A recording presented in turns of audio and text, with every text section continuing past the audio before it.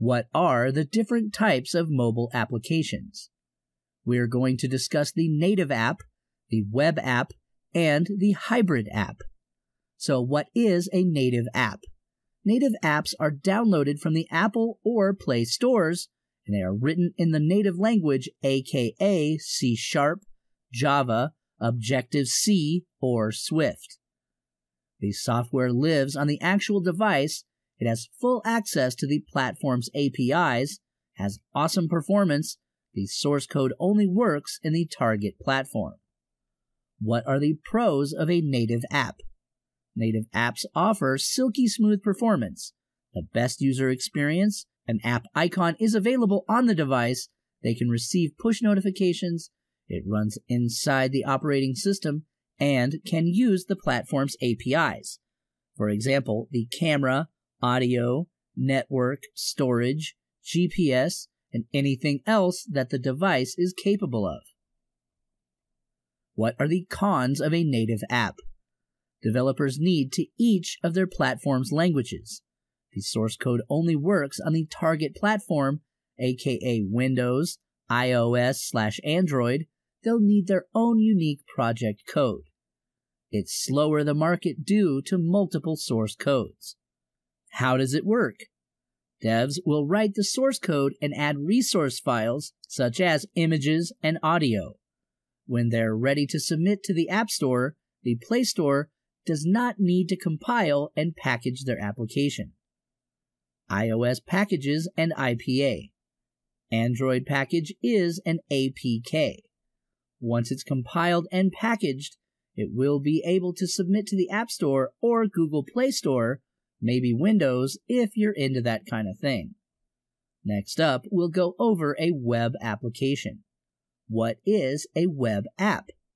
It's a website designed for mobile and sometimes tries to mimic the native design. It's written in HTML, CSS, and JavaScript. Network connection is required for it to work. What are the pros?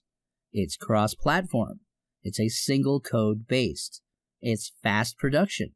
And it has a lower development cost because the single code base. What are the cons of a web app? They'll have sluggish performance depending on the device, of course. It requires a lot of loading. Network connections are required. They're not available in the App Store's extremely limited API access.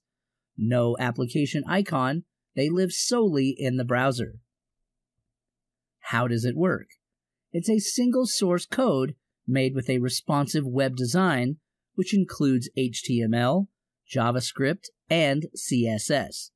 Using Chrome or Safari, the mobile device will request a website from the server. The server will respond with a mobile-optimized website, such as testtheholock.net. The major advantage here is if there's a bug, it will be fixable on the server side and can be deployed immediately. Next, the hybrid app. What is a native app as a native layer with embedded HTML? Basic access to the native APIs. It is available on the app stores, and the web portions of it can be updated server-side. What are the pros? You have a single source code, access to all the platform APIs. It's less time to deploy what portions can be updated on the fly.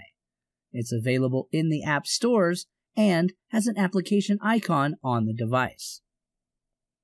What are the cons? May be dependent on middleware. Middleware may also be slow to update. They're more bug-prone. Some bug fixes require the middleware updates themselves. Some bug fixes are outside of your control, meaning you're completely dependent on middleware to fix them. They usually have somewhat slower performance and more issues from device fragmentation. Just to clarify what I mean by middleware, that means something similar to like the PhoneGap applications. How does it work? Hybrid apps are written in HTML, CSS, and JavaScript. They have a single code base. A middleware layer sits between the app and the platforms.